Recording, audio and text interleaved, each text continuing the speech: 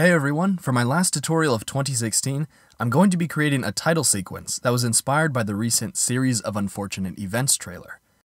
We're going to be using the BorisFX Extruded text plugin in HitFilm. Now I have already done a tutorial on this effect before, so check it out if you haven't already. Some of the techniques that we're going to be covering will be similar, but practicing with the software will just make you that much more comfortable, and maybe you'll learn something new along the way. I'm Javert Valbar for inScapeDigital.com. Let's get started.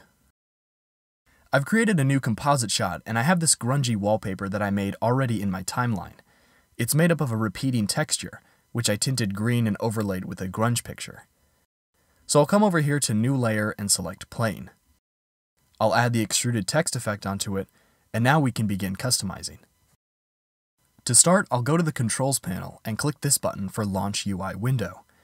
Let's go ahead and type the words Unfortunate Effects, and make the size 80. Then I'm going to select the letters in between the first and last, and decrease the size. This is how it's styled in the trailer, so I'm just matching it. I use the Futura condensed medium font, and I also centered it. After I hit apply, you can see the text appear on screen now. Before we start customizing the appearance, let's go down to letter transformations and set the leading to -30 to bring the lines closer together. Now the first change I'll make up here is to checkmark Use Comp Lights and Camera, and then I'll uncheck the built-in light. This was not possible in my last tutorial, and was added in with an update this previous year. I'll drop down the extrusion settings and set the depth to 4 and the bevel amount to 0.5. Then I'll set the bevel style to concave and change the material count to 2. Go ahead and add a light.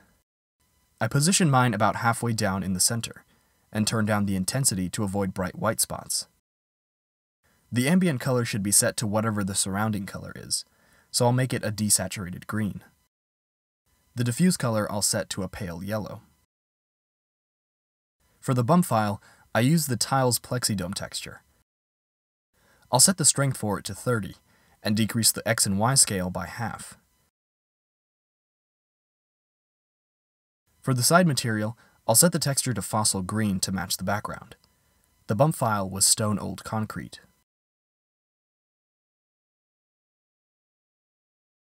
Then add the parallax filter to the text layer.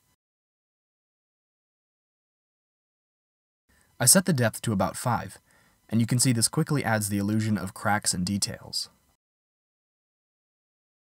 Now what really sells the idea that this text is big and blocky and real are the shadows, and instead of using the built-in controls for them, I'm actually going to use 4 drop shadow effects, which will give me full control. Let's go ahead and put those on now. The first effect is going to hug the text very closely and not have too much blur.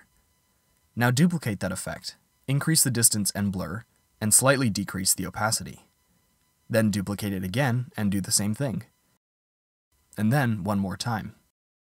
The result is a very soft but deep range of shadows that gives the impression the text is right up against the wall.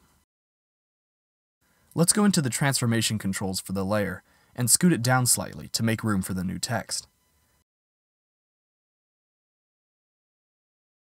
Then I can just copy this layer and rename it. I'll go into the UI window once again and type a series of, and make the font smaller.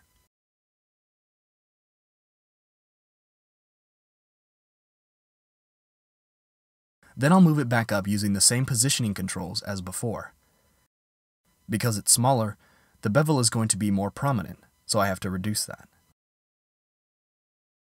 To make the text bend on screen, I'll come down to these checkboxes and checkmark Use Curl. This will make the properties for that effect appear below. I'll set the direction to left-right plus Z, then decrease the tightness and increase the amount. Then by keyframing angle 1, I can have it flip on screen from left to right.